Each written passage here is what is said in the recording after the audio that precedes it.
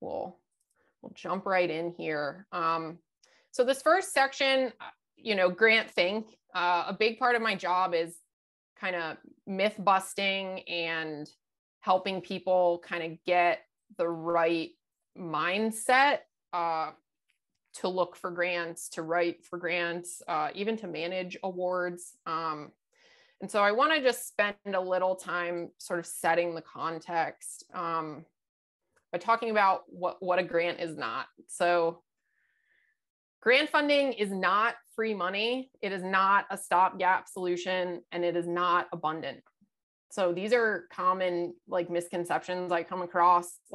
I work with lots of folks in the community, business people, grassroots nonprofits, the university, and folks of all types. I kind of get this from all different places. So I think it's important to address. So, I mean, we all know, nothing's free. And so although a grant award is, it's a financial instrument where, a funder is going to, give money to you to execute some kind of project, there's a desired impact component, it's not free. I mean, the fact that you're in this call right now, learning about how to write grants is your time, right? It's your time and the capacity of your team. It takes away from other things. There's an opportunity cost with grant funding, and if you're lucky enough to get an award, all the reporting that goes with it, the compliance, if you're doing government funding, which is not really going to be the focus of my remarks today, but, government stuff is even more heavy on the reporting. Financial controls, I'm involved with one of the local Farm Bureau chapters here. And, we're very, we don't have QuickBooks, I'm the treasurer, right? So we administered a county grant recently to do a farm to car project, which was like a farmer's market, but during COVID. And it was hard to it was a part-time job, just trying to make sure all the money was managed properly and we had good paperwork. So when you're signing up for a grant award, you're signing up for a lot. And so treat it as such. And maybe, in the course of deciding whether or not you're going to go for something, you're like, hey, this is actually too much. This is taking us too far afield. It's going to take us away from the work. Let's find another source of funding. That's totally fine.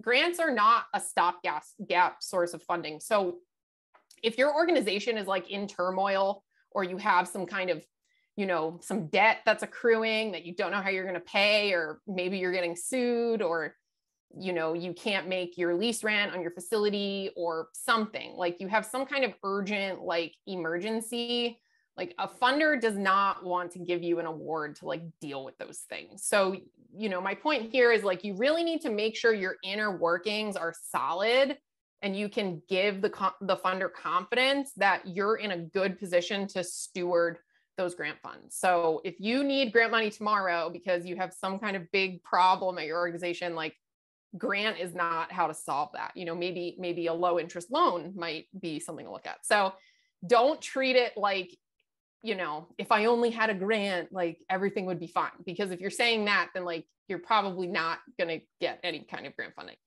And they're not abundant. So something that I hear a lot in my work is this person got a grant and that person got a grant and there's all this grant money out there. There is and there isn't, right? Funders that make awards have very specific investment areas. They want to see impact in certain communities. They have certain things they want to allow the money to be spent on and not. And when you go through the list of all the caveats, right? All the little nitty-gritty details, there isn't all that much money out there. There's not that much money out there for what you're trying to do specifically. So let's not treat it like it's this abundant resource, because it's not. And competition increases every single year, right? Funders want to be seeing new applicants. The way the government works is the more applicants they get for these grant programs, the more they can justify to Congress that they need to get more money allocated. So the USDA, I work a lot on USDA programs, and they want application volume. So 5 years ago, a program that I would write for, maybe there would be 150 applications. Now they're topping 500 applications, right? So you have to be upping your game every single year because there's more people vying for the same number of awards, more or less. And so I think this is just good, real talk to keep in mind. as you like set out on your grant seeking journey. And so this slide is really addressing how do you become like a smart grant seeker? Like, how do you think about it in a way that's going to help you get to where you're going? And I think a key thing is like funders are investors in impact. And you all know this, like you all seem like very seasoned professionals, right? Like it's just like any collaboration. It's like the what's in it for me component, right? And so if funders are investors in impact, they may not be asking you, well, what's my return on investment? Like, I'm going to give you 10 grand and you're going to turn it into 50,000 in profit. Like, that's not what they're asking. They're saying, what are you doing for the community? What are you doing for the food system? How are you measuring that? And so when you treat your funder like a co-investor in your impact, these are the questions that you kind of want to ask yourself, right? What resources does your organization bring to the table, right? This isn't like Oliver Twist, like waiting for a handout, that's not how it works. And if you have that expectation, you probably won't be successful. So it's like, what are you bringing to the table? What makes you different and effective? And by you, I mean your organization or your project. What sets you apart from the other people in the space that are kind of addressing the same thing? How do you work with those people? How do you differentiate? And why are you seeking funding? Right? So there's this classic story that's like, a business owner needs a loan. They walk into the bank. The banker says, how much do you need? And they say, however much you'll give me, which is not the answer, right? Like you have to kind of know, like, we're seeking $40,000 to execute this project. We've secured this much money from another source. Like really paint the picture for how this funder's money is going to be used and like to what end. And if you can't answer these questions, how is the funder going to feel confident in your ability to steward those funds, right? So it's kind of like a Shark Tank. If we think about that show Shark Tank, like the entrepreneurs are doing the same thing to the investors, but in our case, we're doing it with funders. And kind of the last setup point that I have here is like grant funding takes time to come to fruition. So, give yourself a year. I think that's like a solid amount of runway to like get your feet under you, do some research, maybe try some things. Maybe it's not successful, but at least you're being realistic in terms of your time horizon. Because if you're in a situation where you need money now and it's just usually, you're looking at like a 6 to 12 month time horizon a lot of times in terms of like money in the door on these grants. And so knowing that, it's like we can kind of hedge our bets and like have realistic expectations. And when we approach it that way, we tend to be more successful, right? So just some like words of very young wisdom that I've learned like in my journey, especially working on federal grants. But I do have foundation experience as well. So I just wanted to pause here. And if anyone has any initial comments or questions about what we just covered, I'd be happy to open it up for dialogue.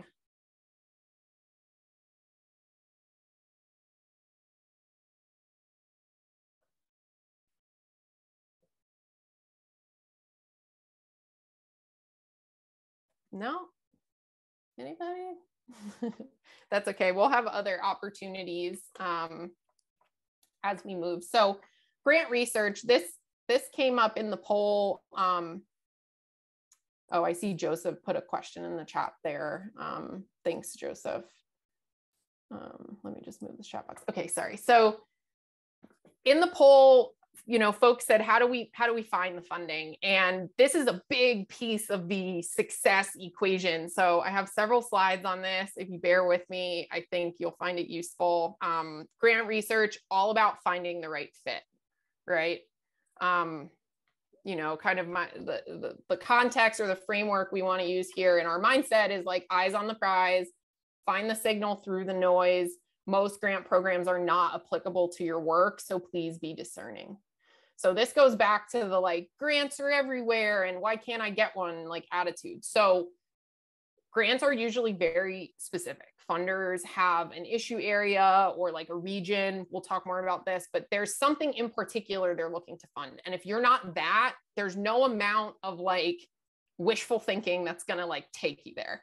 So what we need to do is, again, you know, we're not talking a lot about like internal organizational development on this call, but, you know, look at what it is you're trying to do. What do you bring to the table? What are you good at? You know, I like to call it your shine sheet, like squeaky clean shine, your shine sheet. Like, what's your highlight reel of the things like your chapter has done in the last 5 or 10 years? You know, that really validates why you should, you know, receive an award to like continue the work, or how are you innovating or evolving? And so you really need to know what the prize is that you're going for, right? Like, what is the end that you're seeking? And then that's going to kind of dictate the means, which would be the different funders that are really aligned to that end game that you have, right? And so that's kind of what I mean by eyes on the prize here, because there's a lot of noise. There's a lot of noise in the grant space. There's a lot of people that talk about, you know, life is like this, right? Like people say a lot of things and you just take it with a grain of salt because you're like, I don't think you really know what you're talking about, or have you actually done it? And a lot of people haven't, and a lot of people have. And so I think the key is to just really know it for yourself. And we're going to talk about how to do that. But you just got to find that signal through the noise, because you can go off in a totally waste of time direction, and it's very frustrating for you and your teams and your volunteers, like when we're not just like honing in on what it is we need out of this, you know, grant seeking process. So don't worry, it's not fear of missing out if the grant isn't the right fit for your work. So I kind of look at lots of different grants all the time, and I get really excited about certain grants, but it's totally a field of what I do, you know, art conservation or museum restoration, things like that. Like, not my field, but I'm like, wow, this is such a great grant. Like, I'd love to write for this, but it, you know, it's not my field. So don't worry, your grant is out there. We just have to find it. So this is how I like to describe like the sources of grant funding. So when people are like, oh yeah, a grant, it's like, okay, but like what kind, like from where, you know, what's the order of magnitude, et cetera. So on the left here, you know, government's the biggest grantor in the country. But oftentimes what happens with federal money is like, they'll give it to like states. And then the states, it's kind of like a trickle down, you know, situation. So I think the key with government is like, usually it's restricted to like geography. So if you're in like a large municipality, you know, Detroit, for example, there's lots of giving activity in Detroit. It's specific to Detroit. Maybe it's just Michigan as a whole, but like, that's usually how you work the government stuff, is like the where, like where are you? And then you start kind of following the agencies, find where this money is being placed and how they're giving it out. So governments will give out money in different ways. I have the 34 billion here. This is just the take of the US Farm Bill. So since this is slow food, the US Farm Bill, you know, 5-year omnibus legislation, it's a $428 billion with a B allocation that Congress makes. Of that money, 75%, some of you may know this, 75% of it goes to like our nutrition benefits. So like SNAP and WIC, senior nutrition vouchers, things like that. 75% of the 428 billion, which is fantastic. But then when you really start to cut the pie up, about 34 billion of it is given in the form of like grant programs and cooperative agreements. So, you know, it's a lot, but it's not a ton. Conversely, the charitable foundations, you know, in 2021, they gave about $100 billion in the US. And these charitable foundations, philanthropic foundations, you know, you can kind of slice and dice them different ways. You have your big international givers like Bill and Melinda Gates, as an example. The Packard Foundation is another example. You have like your national foundations. You know, I think the Ford Foundation is a good example. Kresge is a good example. And then you have community, my typo, I thought I fixed that, excuse me.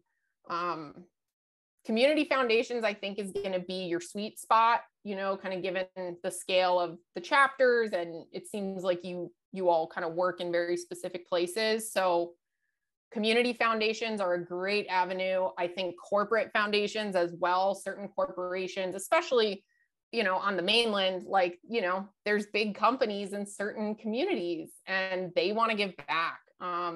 And so if you have one of these corporations in your region, they can be a source of grant funding that isn't that competitive.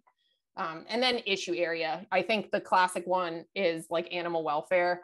I mean, there's so many foundations that give to animal welfare. It's a very worthy cause, as they all are, but there's just certain areas, you know, childhood education is another one, where there's just so much money. And then I think, you know, food systems, it's starting to come into more fashion, I think, as of late. But just historically, there's kind of these heavy hitting issue areas. So you'll see a lot of foundations in your research, a lot of animal welfare. It's just not, I mean, it might be relevant, but usually it's around like cats and dogs. It's not about like livestock.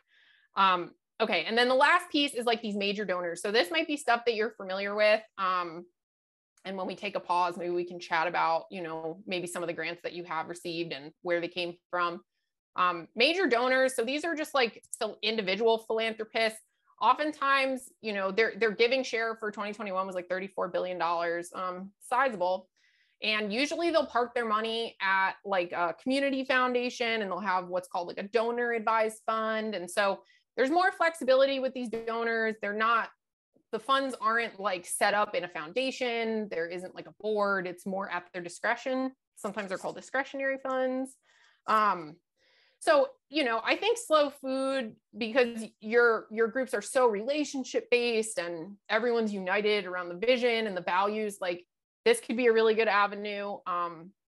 Getting to know people that have donor advised funds at local community foundations. Another thing you can do is what the donors will do is they park the money at the community foundation, and then the community foundation has staff, and the donor says, okay, I'm interested in investing or in doing grant making in these areas. So you go out there and find some prospective grantees for me. So the foundation staff that administer these donor advised funds are kind of like the gatekeepers to the donors. That's one way. And then the other way is you find out who they are and you build that relationship over time. So this is kind of the grant scheme in like a simplified high level breakdown, right? So you kind of need to know the nature of what it is you're going for, right? Because a government thing is going to work differently than a foundation thing. And then what kind of foundation are you targeting? And then major donor, it's more of like a relationship by invitation type of thing. So given that, how do we like find these awards? I like this quote from Yogi Berra. I'm a big baseball fan. If you don't know where you're going, you'll end up someplace else. So this is again back to like, what is it you're trying to fund? You know, what is it you're trying to do? And just all of that, like from the big like vision mission down to the operations and the tactics that you're using. Like you got to have an idea of where it is you're trying to go, because the funder is not gonna tell you that. And if you don't have that figured out, it's going to be hard to be successful, right? If you want to do the grant thing as a source of funding. So with the internet, it's much easier to find awards nowadays, especially with government.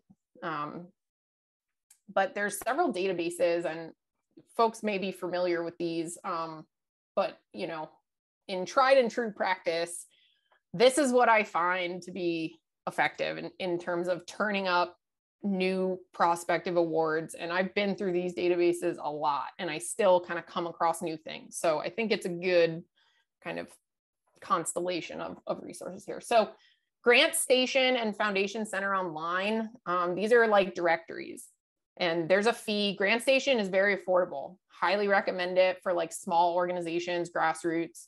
Foundation Center Online is kind of overbuilt. It's more for like community foundations themselves will subscribe to Foundation Center Online. It's like over $1,000, I think, the annual subscriptions, a lot. GrantStation's like a couple $100. And so this basically is a repository of information about local philanthropic foundations. They have information about government grants. GrantStation also has information about like business plan competitions. So like nonprofit business plan competitions, or like these like innovation challenges where it's more like a competition type of program versus like a traditional like proposal based award. It runs the gamut of kinds of stuff that's out there. And so I highly recommend GrantStation as a starting point. Philanthropy News Digest is a free service that you can sign up for. I receive these emails. It's really great. And what they do is they like aggregate requests for proposals, or RFP, basically calls for proposals, solicitations. It's all the same thing. Yeah, the P&D, they aggregate RFPs from like all different fields. So what you do is you go in and customize your areas of interest, and then they'll just generate emails with RFP notifications. It's like passive research. It's great. And it's really good quality. It's not junk. It's very good. I really like it, and it's free. So if you're just starting out on the research path, I'd recommend, signing up for a P&D News Digest. You can get it weekly. You can get it daily. And that'll just give you a sense of like what's out there. And also, if you're interested, you could open the RFPs and read them, and then that'll make you a better grant seeker too, because you can see how different solicitations are structured.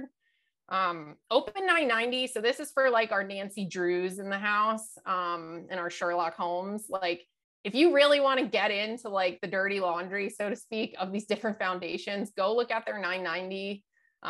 It gives you information like where is their headquarters, who is their highest compensated officers. Like oftentimes the 990s will have an itemized list of all the grants that they gave. Because sometimes it's hard to discern like how many are they giving, or order of magnitude, like what's the average award size. And GrantStation provides some of this information, which is really cool, but other times they don't. And so if you want to get a better sense of like, is this totally out of my league, or it seems like they only give to like 3 organizations, and they're this kind of organization, like a national type of group, and you're local, like you can kind of get into the nitty gritty. So Open 990, there's a few different websites. 990s are publicly available documents, but you can go there if you really want to get into it. And then good old Google search, like use the keyword function. And, after you kind of think about what project you're looking to fund, or, what the mission is of your particular chapter, you can kind of plug those keywords in and, just start seeing what comes up.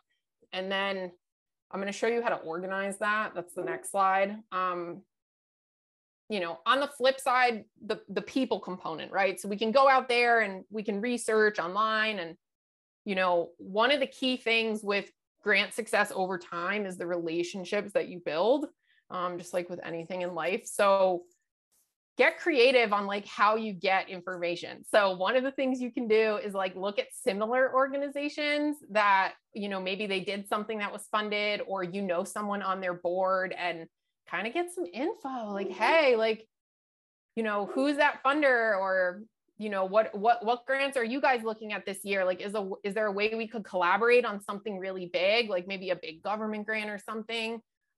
You also can check their annual reports. So if you have like larger competitors in the space, you can see usually they itemize their donors and their annual reports, and you can start putting your strategy together for how to get at those people or foundations. Like I said, foundation staff and events is a great way to stay in the loop. Foundation staff are there to serve you. They don't have a job unless grant making is happening. So, you're not a bother to them. Some foundations will be like, don't contact us. Like, please just don't. But most of them are very happy to engage with community. I think it's especially true with community foundations. So really buddy up with folks in the field. And then that way they have you in mind when things come up, or when they're designing new grant making initiatives. It's like, hey, like Slow Food is doing this really innovative thing. Like maybe there's room for, a dimension of local food systems in this upcoming grant making thing that we didn't consider. So you can inspire the grant makers with your work, right? But it takes time to do that. Follow news. Again, Philanthropy News Digest is a good place to start. Sign up for newsletters. I mean, all the usual things that you guys probably already do. Network with scholars and leaders.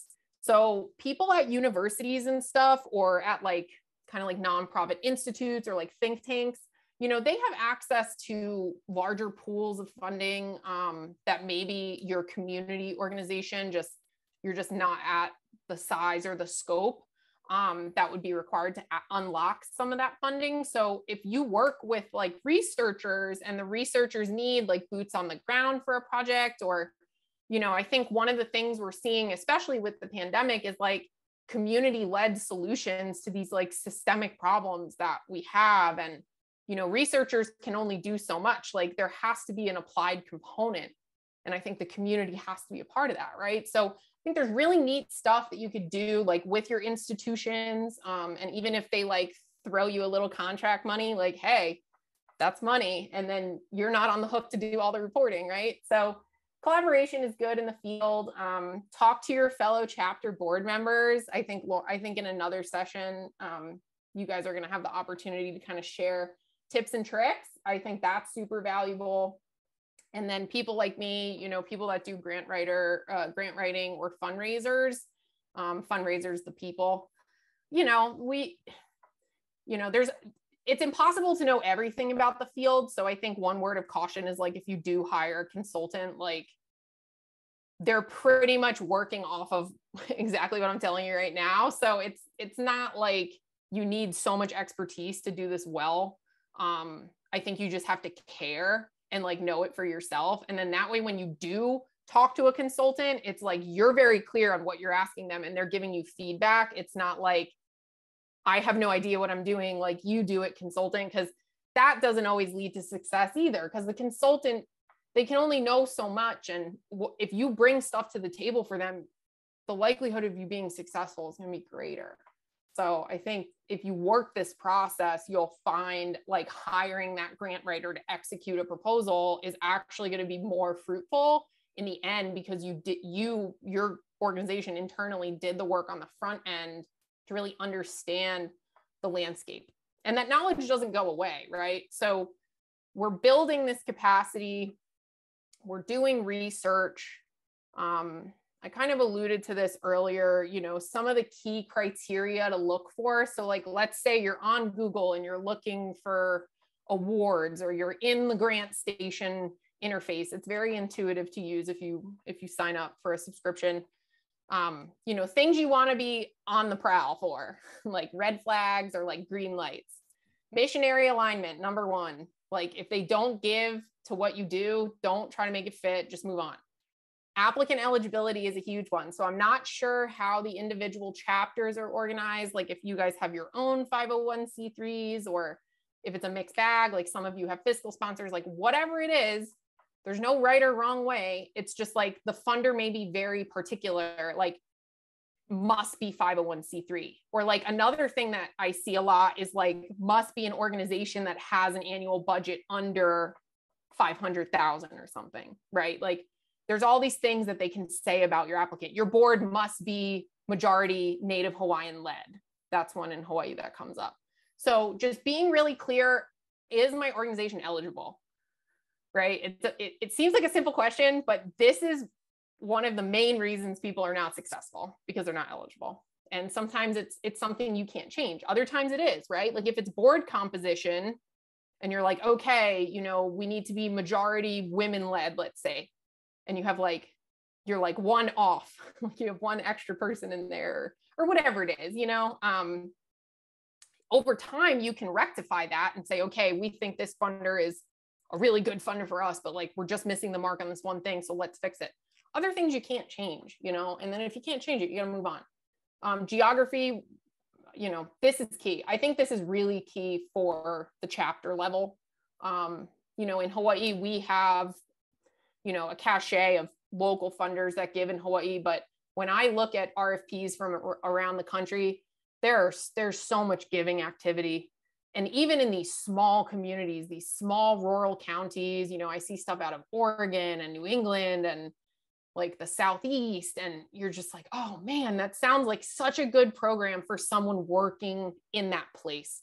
So really understand what is the geographic reach of where you work, and then that's going to uncover and kind of do a lot of the sorting for you, right? Because there's only so many people in a given geography that are doing the work in your field that are the right fit for this funder. So you're really reducing the competitor pool when you can hone in on these like alignment criteria.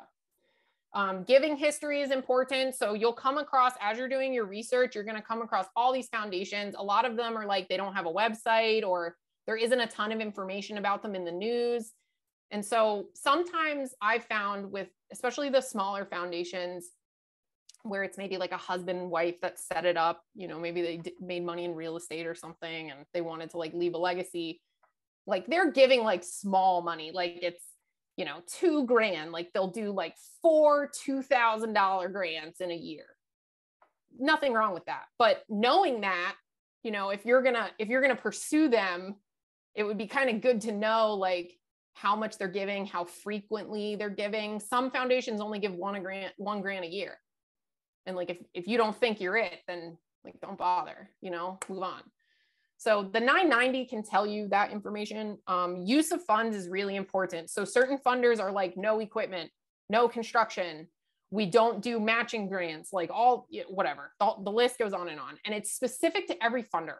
So there isn't like all grants are this way. Like it's the opposite. It completely depends. And so that's why this research process and understanding like the funders parameters is so important for success. Because if you don't do this right, you could write a great proposal. They're going to throw it in the trash and say, whatever, you're not eligible. You're trying to do ineligible things with the money, et cetera. So understand what the restrictions are.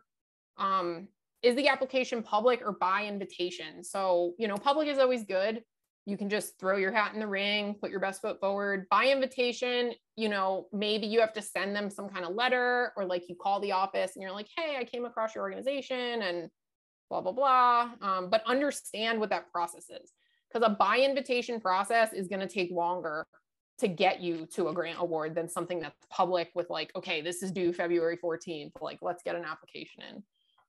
And the competition is going to be different too in those environments. And then is there a hard deadline, or is it rolling? So just vocabulary, you know, rolling, you know, they kind of accept applications throughout the year and then they hold it for like a board meeting and they decide. Deadline is very important in the government space. It needs to be a fair competition. So deadline. You got to get it in by the deadline. There's no non-negotiable. And oftentimes the reason people's applications don't get funded because it wasn't turned in on time. So yeah, you know, I know I'm talking a lot here and it's a lot of information. It seems very basic, but that's what it is. It's very basic. You know, it's like go into the database, start plugging in some keywords, start playing with the search terms. And then when you start finding different things coming up where you're like, okay, this might be a fit. This might be a fit. This is how you vet it, is like, you know, and you could think of other things too to vet it. You kind of develop your own process based on going through the research, and you become better over time at like kind of calling what's a fit and what's not. So I have two more slides in this section. So I'll just breeze through these and then maybe we can break and have a little dialogue. So you're in Grand Station, trying to stay organized, you know, you're doing this research. It's time that you could be spending doing other things. So we want to make sure that the information is getting logged somewhere and that it's building capacity. It's building, you know, the institutional knowledge of your chapter, let's say, or your organization, if you do this for your work, you know, and it's building the capacity of your team to actually like execute when the time comes, right? So you don't need anything fancy. You can do a spreadsheet, you can do a Word doc, you know, calendars are good for managing deadlines. Paper file and binders is how it was done back in the day. I tend to not do it this way, but it's up to you, whatever works for you. Asana is a great tool. You might be familiar with this. Airtable is another one. It's a little bit more complicated to use, but it's good. I think monday.com, you pay for that. There's an endless list of productivity tools out there to help you get organized, but I think the key is do what works for you and your team. Like, don't make it harder on yourself by using something that no one wants to use. So usually a spreadsheet is where people end up landing. And so this is like a very low tech example of how to track this stuff. And I'm sure in your project management, you're doing similar things. Like, none of this is rocket science. It's all doable. You don't need to pay a consultant to do it for you as long as you have the time. So these are like real foundations. You know, you can structure this any way you want, whatever's important to your organization. These are kind of the usual things, but do, you know, make it what you want. It's a spreadsheet. You know, the funders' use of funds, you know, what they fund, you know, what kind of application, the deadline, et cetera. And the purpose of this is to capture and organize key information. Also a side-by-side comparison of like, you've gone and done all this research, right? You're collecting, you're rooting out things that might be a good fit. And then you're going to load them into this spreadsheet. And then you're going to say, okay, we can't possibly apply to all 35 of the potential funders that we identified. So how are we going to make a short list? How are we going to pick 5 maybe from the long list? Because the long list is good. You want the long list. But then when it comes time to like chart out your year or like manage your staff, it's like, we got to hone it, right? And then that long list is there for the future, right? Maybe there's something it's not now, it's for later kind of thing. So this helps you kind of prioritize. It's useful for creating an action plan. And then you can identify synergies and ways to work together, because oftentimes like grants are all due on the same day. And so that's like a logjam situation. And so as a team, you know, if you have like 2 or 3 really good things that are all due in a short span of time, you know, you gotta plan for that, right? In order for you to be successful, because the goal is to be successful. And so an organizer like this can kind of help get you there and get it in a place where everyone's looking at the same thing and thinking about things in the same way. Okay, so I think that's this section. So why don't we open it up? I see lots of stuff in the chat that I have been ignoring. But Lauren, if there's a question from the chat or if someone wants to unmute, I'm happy to open it up for comments and questions. Yeah. I'm happy to go after. Oh, sorry, I just said I have a question, but I'm happy to go after the chat question. All right, thank you so much, Adam. I will cue you. I see 2 in the chat that I want to get back to. Lisa was asking, is there a preferred process or tried and true method you use to distill the vision when starting off? I think, Lisa, please jump in if I'm misunderstanding you, but maybe you're speaking to the process of applying to a grant or researching a grant. Yeah, well, kind of both. I'm obviously uber newbie.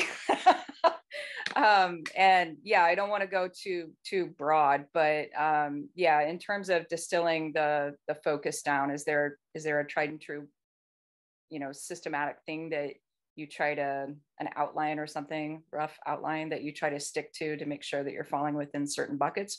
Or is that all driven by the type of grant that you're pursuing? That's a great question. I think, you know, I'm not really addressing it here, but, you know, things like visioning sessions with your board and your members, you know, what is usually called a strategic plan. You know, if you do like retreats with your board where you all get around and you're like, okay, like, what do we want to spend the next couple years working on? Or in 5 years from now, like what are the conditions that we would like to see, like, you know, in the St. Louis local food scene or something? Like, that comes from you all, and there's no wrong or right way to do it. And it definitely should not be dictated by what kinds of funding is out there. You know, I think organizations fall into that trap a lot where it's like, well, this grant is sort of about this, so let's design a program to that. But it's actually a lot easier to do it the other way around. And so, you know, to your question, you know, that vision, I don't know if Slow Food, I'm sure Slow Food USA has like its master vision statement and like kind of the parameters of what the chapters do in this case. And so you could use that as a starting off point and then say, okay, well, in my region, this is how that would look. These are the things that we're dealing with in my region. And then from there, your kind of your programs or like the activities that you do are going to follow. Like, how are we going to address these specific things where we are? And then that's kind of your core. And then from there, it's like, all right, let's go see what's out there. I don't know if that's helpful. Yeah, and I think deeper into your session, we're going to go over like outlines, right? So maybe that'll help too, Lisa, when you're thinking about programs and potential funding. Karen was asking, is there a free site for government grants? I know GrantStation is a little pricey. Is there, and I know, Megan, you spoke about agencies. Maybe you can highlight some of the agencies that in particular could support slow food work. Yeah, so the banner website for federal government funding is grants.gov. It's free. You never have to pay. What's hard about grants.gov is you need to kind of know what you're looking for. So then it's like, I don't know what I'm looking for. I'm going to grants.gov. So it's one of those things. So I find that if you're not familiar with like federal funding, I think it's much more effective to go to the agency's websites where they kind of provide a more user-friendly like landing pages about each of the programs they offer. And you can kind of dig in from there. And then you'll find like if something is live, it'll end up linking you to the grants.gov portal, which is where you actually like submit things. And it's not very user-friendly for like research because you really need to know what you're looking for. Which is not helpful. So I think on like local food work, you know, USDA is going to be like your kind of your biggest champion. And USDA has 26 different offices, the US Department of Agriculture. So a couple relevant ones would be like the Agricultural Marketing Service. It's called the AMS. I think Rural Development, they call that RD.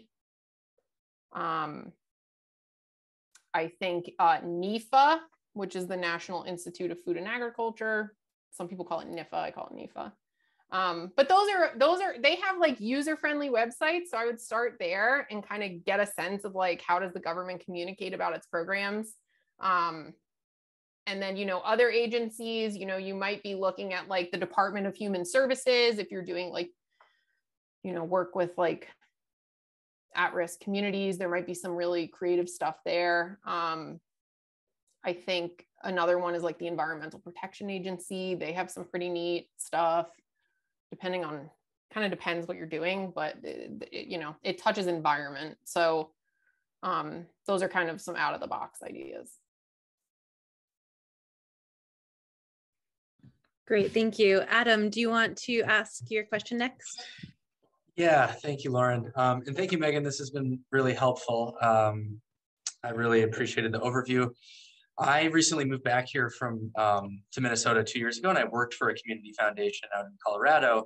So I was one of those staff members kind of that you were talking about, where I managed donor advised funds and would help out with the grant allocation money, and learned a lot, obviously, through like that process. But now I'm on the other side of the coin of being a grant seeker rather than more of a grant distributor. And my question is related to money that can be allocated for 501c3s for an individual versus a collective whole. So I'm affiliated with Slow Food Minnesota, and yesterday was the national screening of this documentary that we had been working on with some local farmers, and it was the first time it was kind of shown to the public. And a few of the Minnesota leadership members were talking about the idea, and it was just kind of a wild idea of how cool would it be to look for a grant that could promote or assist in some of the farmers or people from that documentary going to Terra Madre in the fall. And to my knowledge, when I worked for the community foundation, the only time you could really give grant money that would be promoting or benefiting an individual would be through a scholarship, someone, going to school and helping that person. But you wouldn't be able to give money to help someone that's running a trail race for environmental advocacy group to raise awareness. The money couldn't be promoting that one individual person. So my question is it possible to still apply for grants that would send a group of people like over to Terra Madre, hypothetically, if you're not making it specific to the individual, but saying this lump sum of money is to help, 10 farmers attend an international event for slow food? I know it's kind of a specific technical question, but I've always been curious about it. No, that's a fantastic question. And it's great to know that you have community foundation experience. I've never worked for a foundation, so I just kind of know from the outside. And my organization does a little bit of grant making. So I'm starting to kind of see it from that seat, but I've never worked for a foundation. So you can call me out if what I'm saying isn't accurate. Yeah, but to your question, I think there's a lot of funders. I have an example in the slide deck where they don't want to have anything to do with conferences. That's a common thing because it's like a one-off thing. And they're like, I don't want my money going towards something that's going to come and go. And so my instinct or my initial kind of reaction to what you're saying or idea is there a way that you could kind of couch it in like a cohort experience for these farmers where, there's a little bit of like pre-conference engagement, or maybe there's like a needs assessment component or something, you do something with them. And then they, maybe there's a presentation that they're giving at the conference. And then there's something post-conference that's going to exist in perpetuity, where there's going to be like a greater impact. That's one way that you could sell it. I think another way in terms of like your budget is you describe it as like a participant support cost, whether it's like a travel stipend. I think it's much more credible to have some of these individuals, maybe they pay half of their way. Mm-hmm. And then there's a stipend on the other end. I think funders are more comfortable with when you frame it kind of like that. That's my initial, but yeah, it's not a deal breaker is what I'm saying. I think it could work, presented in the right way to the right funder. That's great. I like what you said about in something in perpetuity, kind of leaving it more permanent. So that makes sense. Thank you. It's a great question. Okay, we're at 10:55. I have you guys till 11:30, so I will try to pick up the pace here a little bit. I know you guys are all with me here. So grant writing methods to the madness. This might be kind of helpful in terms of like the tangibles. So right now our head is in the right space. We've like found some funders that are a good fit. We've like run them through the gauntlet of vetting. And so now we're like, okay, we're going to go write. So this is like where the fun happens. And so, lots of different awards, lots of different funders, all the little details. It depends. Generally, this is what your proposal is going to consist of. So the proposal, you have your application package, which is like all of it together. And then the proposal is specifically that narrative component where you are writing about your organization history, previous accomplishments, what is your mission, who do you serve, those kinds of things. Statement of need or opportunity. So what is the problem you're trying to address, or what is the opportunity that you see? I think oftentimes this tends to take a negative slide. And, again, we're trying to treat our funders like investors. So if you tell the funder, this problem is so big and it's so bad, they're going to be like, well, I'm not going to give you my money to solve it because it doesn't seem like you're solving it very well if it's so bad. So you got to be careful. That's why I like to call it a statement of opportunity, right? Because it's like we have an opportunity to educate people about access to fresh, healthy, local food, not, the underbelly of that. So there's a balance there. You got to keep it positive when you can. So the kind of the core of your application is going to be your activities and your evaluation. So other terms that are used are like your outputs and your outcomes. Outputs are basically what you do. Hosted 5 workshops, provided after school care for 100 children, worked with 30 farmers to, go through USDA group gap, like whatever it is. It's more like the numbers and like the, what are you doing? And then the outcomes are like, what is the impact, right? So what does it mean? Why is it significant? And so this is the core of your proposal. Like if this isn't solid, the rest of it doesn't matter. So I'll talk about that a little more. Qualifications of personnel is an increasingly important part of your proposal because funders were not born yesterday. A lot of funders have given money to organizations that squandered the money and didn't do what they said they were going to do, or it was like slapdash and disappointing. So funders like are very much looking for successful investments, right? Like investments and impact. So how do you get there? It's the quality of your team, right? The experience that you all bring to the table, and you all have a ton of experience. It doesn't have to be like, and you can be super creative with this too, but like the point is in your proposal, you need to make sure everybody's resumes are updated. You have little bio sketches for the core team, like who's on the board, like what has their tenure been like, things like that, because it really can make or break the proposal. And it's also kind of a pain to like, oh, I see another typo in here. I'm not following my own rules. Sorry. It can be a pain to like scramble for this information, like right before the thing is due. So like, what are all the degrees that everybody has? How many years of experience do they have? It doesn't matter what kind of experience, just experience, right? Like if you can say that everyone on your leadership team has over 15 years of experience, that's going to look a lot better than like, you know, a couple college students, like nothing against college students, but like someone with less experience, right? And the government really pays attention to this. So just don't underestimate the importance of this. Project budget and then like program sustainability. I'll talk a little bit about that. That is really important, the budget. And then your supporting documents and information. So every funder is going to want different things. It's all in the solicitation. And so I'll talk about how to deal with the solicitation here. All right, this is a sequential order. It's like 1, 2, 3. I tried to put the numbers in, but it messed with my formatting. So we're starting here on the left. Step number 1 of proposal writing is reading the solicitation, okay? Another word for solicitation, RFP, CFP, RFA. The government uses NOSA, which stands for Notice of Solicitation Announcement, NOFA, Notice of Funding Announcement, instructions. It's the instructions for what it is you need to do to get your thing put together in like the time, place, and manner that it must be submitted, okay? It's really hard to write a proposal without reading the instructions. It sounds very simple. People don't do it and they fail. So this is something you absolutely can control, and you don't need a ton of experience like to do, right?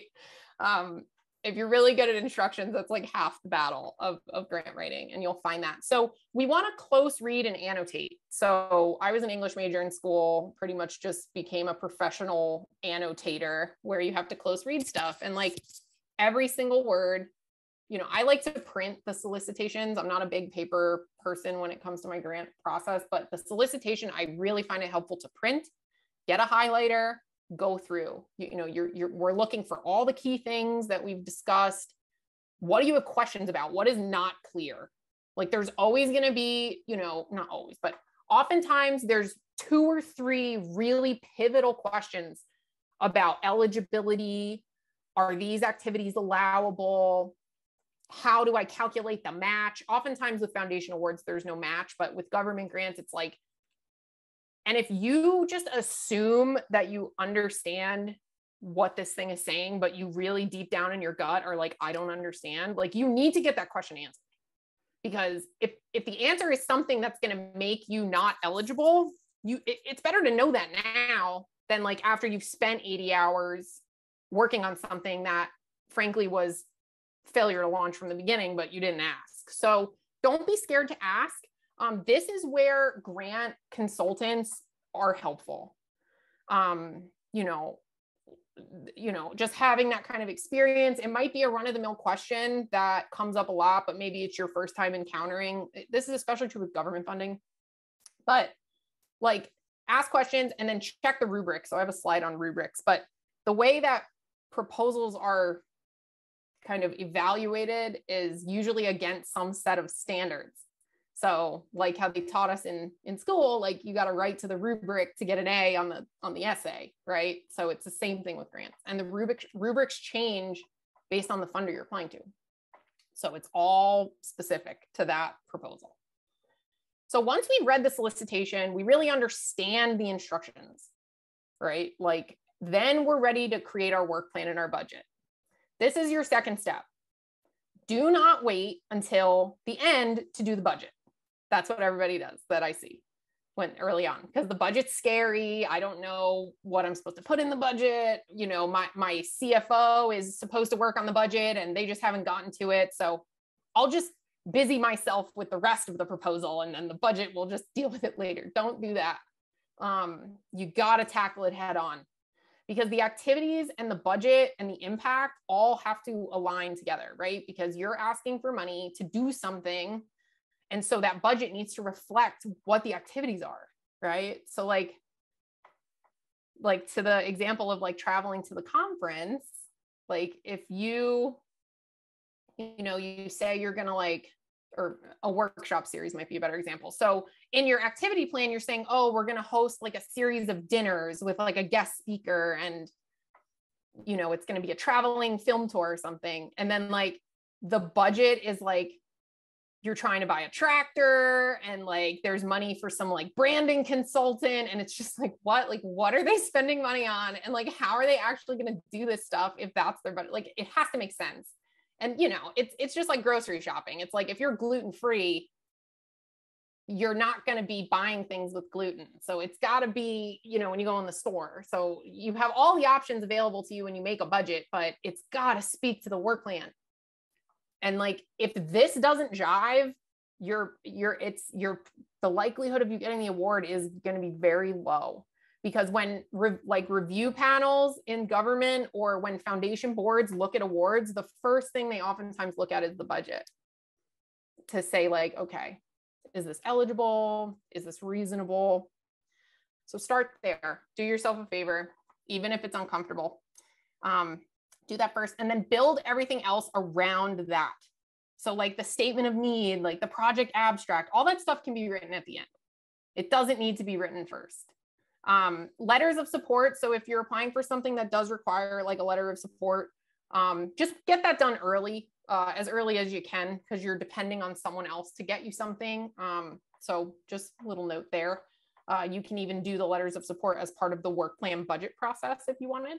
And then forms and required documents. So one of the things that I always do is, and government grants are very document heavy, but foundation grants are too, because foundation funders are kind of waking up to like all of these organizations that are like running around with like their tax exempt status is expired, or they've got like fishy financials.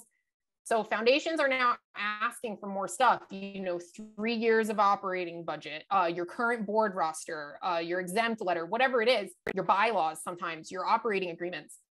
You better have this stuff. You better know where it is, or like who's in charge of knowing where it is. And you need to know that before the deadline. Like, you don't want to be looking at the list of things, all the attachments and stuff.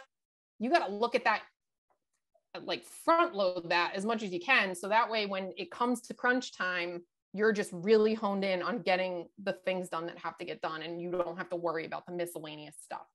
So this is how I structure my process. It works for me. I pretty much always turn things in like the day they're due. I try, it's hard. So just do your best, but also know that it's probably going to come down to a crunch. So you want to be as ready as you can, and not miss the details, in the chaos of trying to turn stuff in. So this is a proposal rubric. We're all familiar with rubrics. And so I just pulled this one because it was kind of a simple example from the National Girls Collaborative Project. And you can see here across the top, you have like 3, 2, 1. So those are points. And then you have the different, areas that you're being evaluated. So the goals, are the project goals clear? And then this is key. Does the proposal support the goals of the funder? Very important. You're not writing the grant for you, you're writing it for the funder. So make sure you're aligned. Make sure you read that solicitation. So if you do that well, you get a 3. You know, project design, is it strong? Is it fully explained? Use of best practices. These are pretty standard. Collaboration, who are you working with?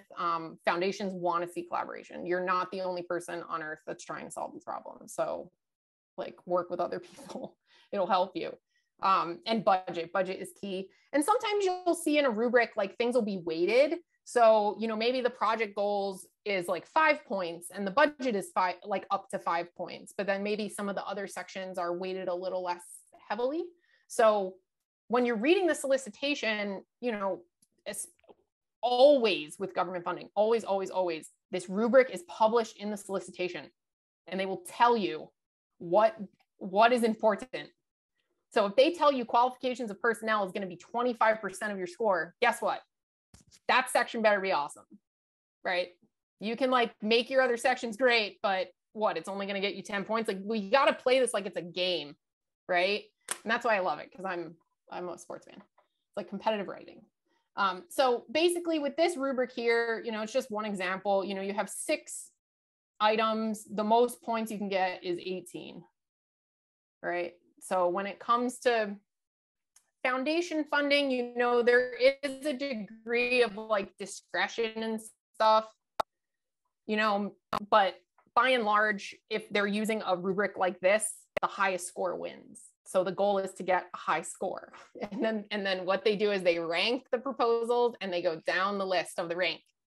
So the goal is to be above the line before the money is all given out, right? Like that's what we're doing. That's what we're doing here in a very tactical way. And when you think about that, it kind of focuses your attention on what's important in your process, because there's a lot you're managing here. Just some words of advice: put yourself in the reviewer's shoes. One way to do this is to have people that are not so close to your work like read your proposal, because if someone can't make sense of what you're trying to say like pretty quickly into the proposal, then you need to work on it some more. Score your own work. So this is something we do when our center that I work for, when we apply for federal funding, I'll actually sit down and score my boss's proposal so we can kind of guesstimate like where we're landing. And then do a SWOT analysis of your submittal. So a SWOT analysis is like strengths, weaknesses, opportunities, and threats. Not so key here, but I think the strengths and weaknesses is like what's really working here. Like what is, you know, is it the qualifications of your team? Is it your histories of success? Is it the fact that you already have some money in the bank that you're going to bring to the table? Like you want to make sure those strengths are like front and center for this funder, right? And then if there are some weaknesses that you see, like, oh, this budget doesn't make sense, or the work plan is kind of run of the mill, like how can we make it more innovative? How can we bring in a collaborator? Maybe you're weak on collaboration. Okay, let's work that and make it better, right? So you have to kind of, you know, you have to interrogate your own work, so that way when you turn something into the funder, it's like as good as you could have made it, right? So that's, rubrics are super important. Definitely a key to success. I did have these 2 activities planned, so I think what I want to do is skip this activity, but let's do this one. So this is an actual page from the Atherton Family Foundation solicitation. It's a local foundation in Hawaii. And these are the elements of the narrative. So it should look kind of familiar. We just kind of went over some of the usual suspects. And so I want to give you a couple minutes. I'm going to give you 2 minutes. So even if you don't read through the whole thing, that's fine. And think about this. How confidently could you answer these questions for your current organization or project? Which section of this narrative do you think would take the most amount of time to develop? And which section would you start working on first? So take a couple minutes, and then we'll come back and we can talk it out.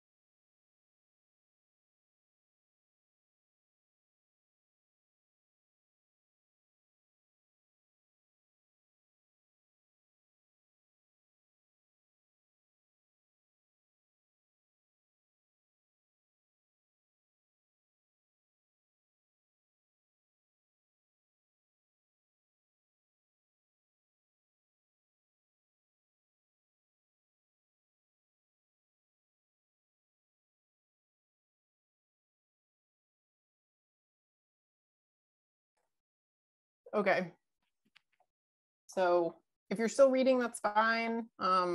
Initial impressions, confusion, excitement.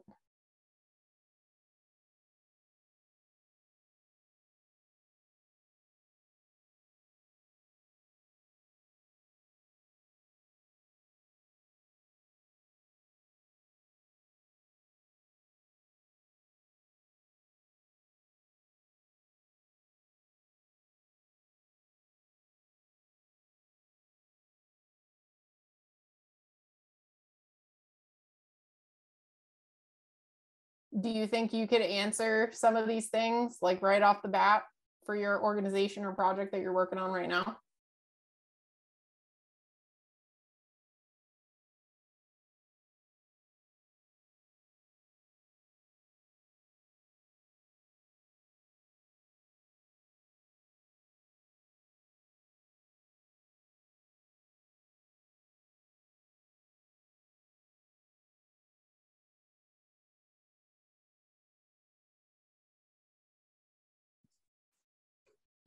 I'm curious too, maybe on the other side, do you think this proposal is like helping you to identify potential gaps of areas you might need to better develop in order to, strengthen a proposal?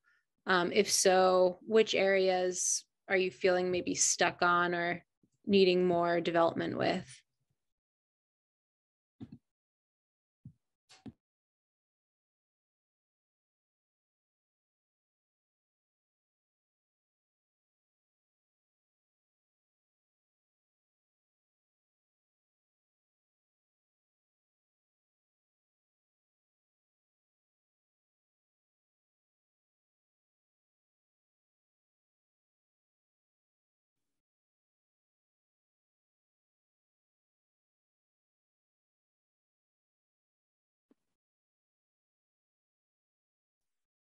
That's all right.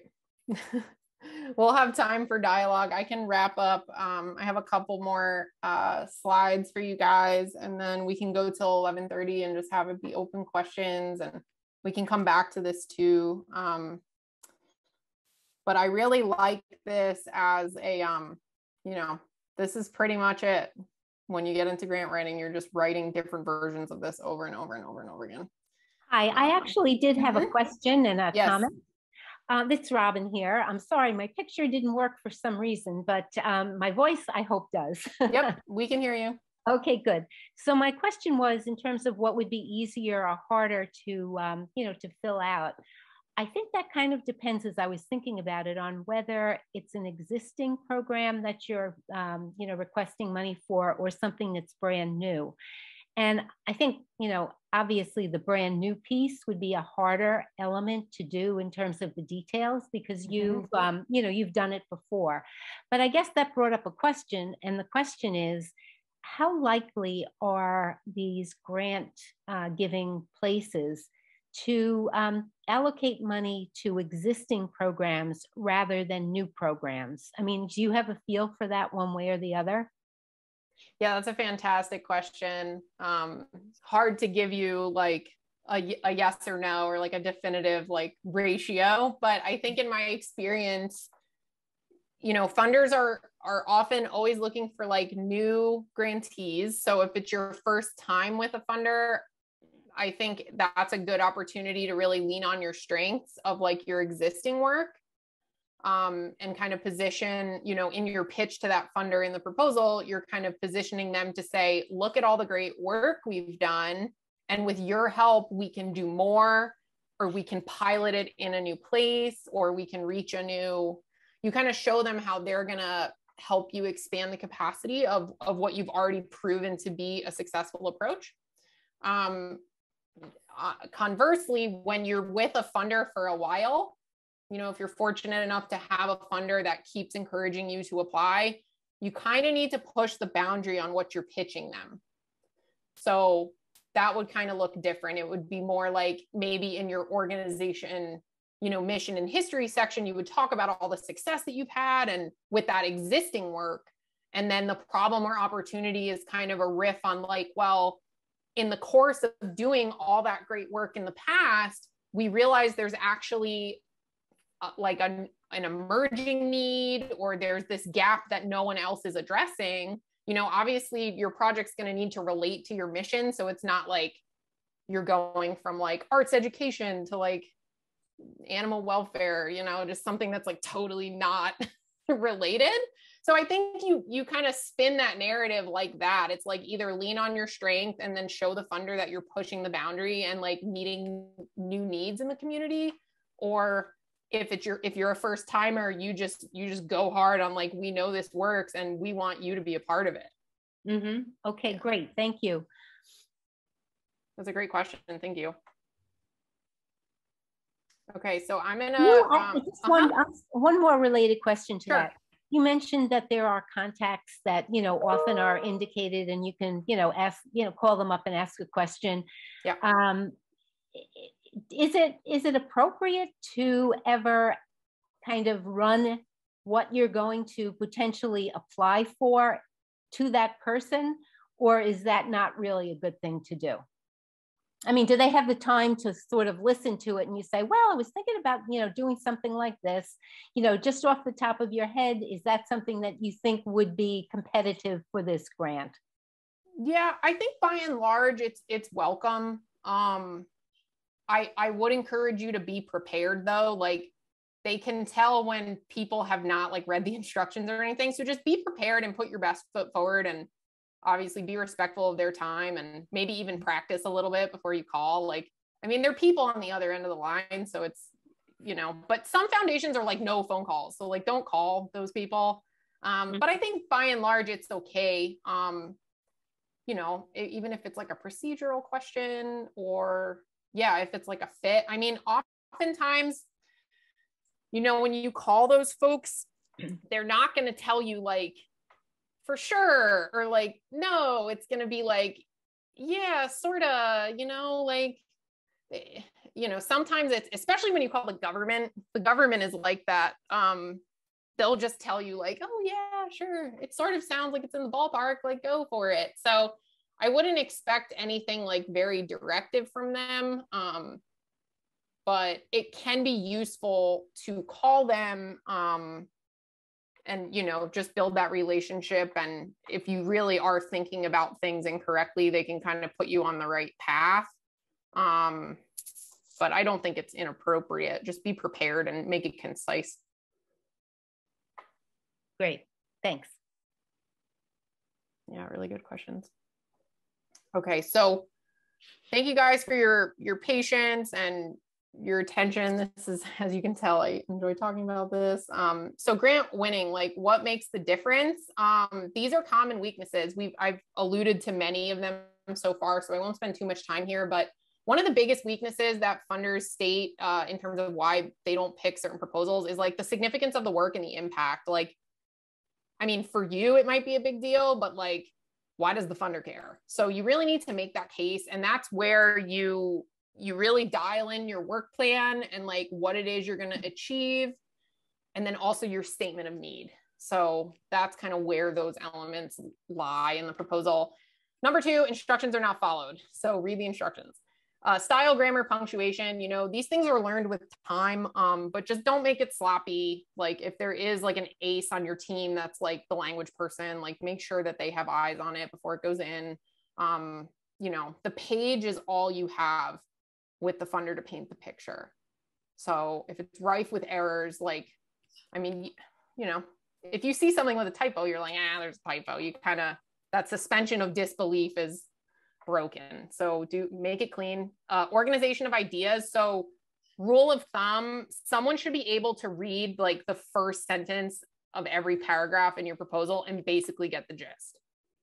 If I can't do that, then you're making it too difficult for the reviewer to find your main idea. So put it front and center. Don't hide it from them. They're reviewing hundreds sometimes of proposals. Make it easy. Budget and work plan do not make sense. We talked about that. Make sure it makes sense. Do it first.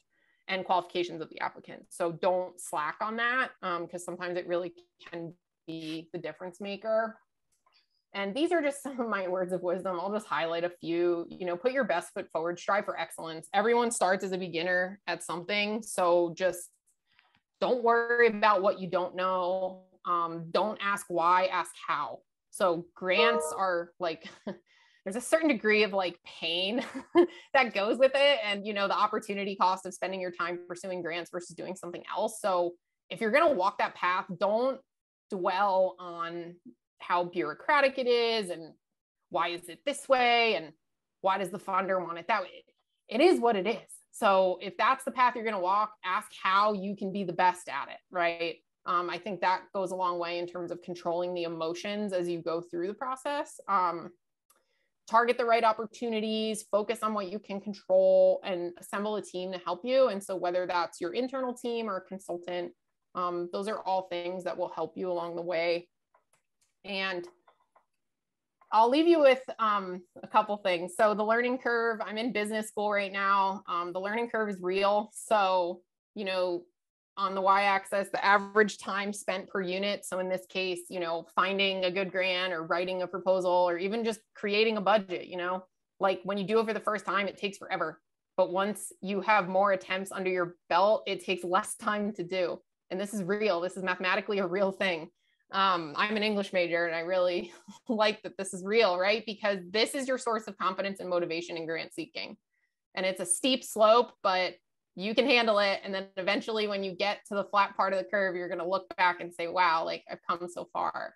So just keep this in mind when you're feeling like overwhelmed and frustrated. Like it's not just you, it's the process. And you just gotta rinse and repeat and just keep trying if grants are something that's of interest to you. These are just a couple resources. I can leave this up. We can open it for questions. We got 5 minutes. Practice Makes Improvement.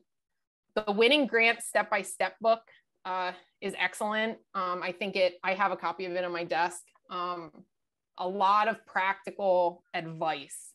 So this was kind of an overview, very rapid fire advice from me, but this Winning Grant Step-by-Step is a really excellent resource. There's another book listed here. And then if you're interested in like formal training and certification, there's 3 organizations here that do excellent professional development. So with that, I welcome your questions. Thank you for your attention. I hope this was helpful for you. And I'm happy to, I don't know if we have a hard stop at 11:30, but I'm happy to stick around for a few minutes longer if there's a lot of questions. So thank you.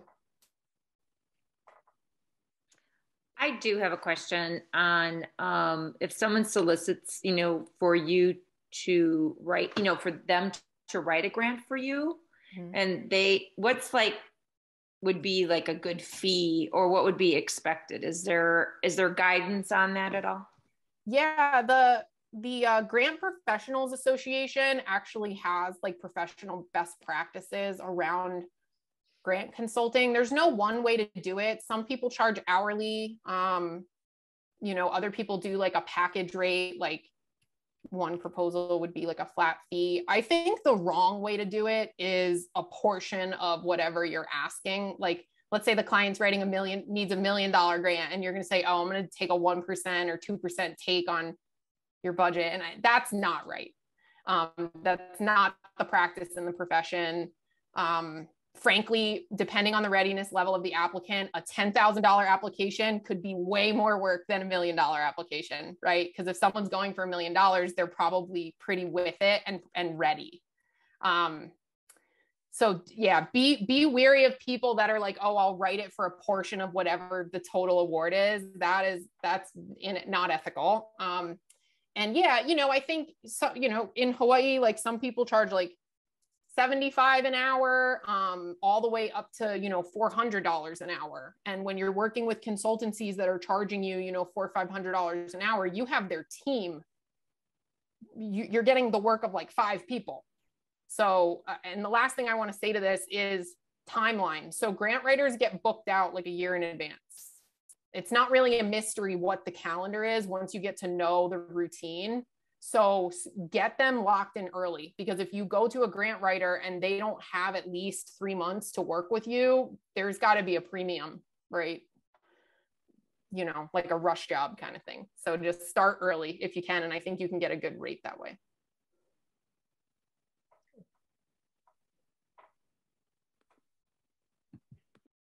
Thanks so much, Megan, for all the great info. I think earlier in the chat, Joseph asked have any chapters received grants? Are there any chapters on the call today who've received a grant that want to share about their experience?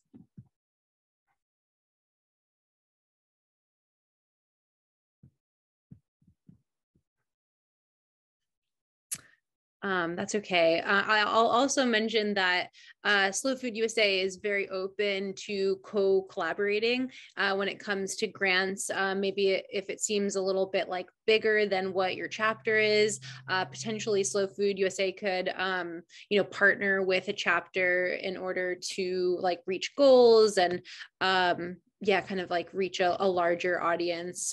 So if you guys have any ideas or come across any grants, you can totally email Anna or myself, and we'd be happy to like help troubleshoot or read over your ideas.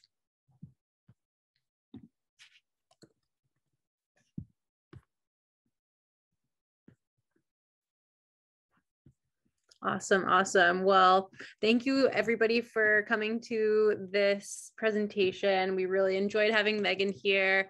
If you guys have any further questions for Megan, her email is listed on the last slide. And as you maybe know, we'll have all of these recorded presentations up for your viewing in later times. I think they should be available by mid next month. If you have any further questions, feel free to reach out to Megan or myself, and we'd be happy to help troubleshoot. So thank you again. Really enjoyed this session.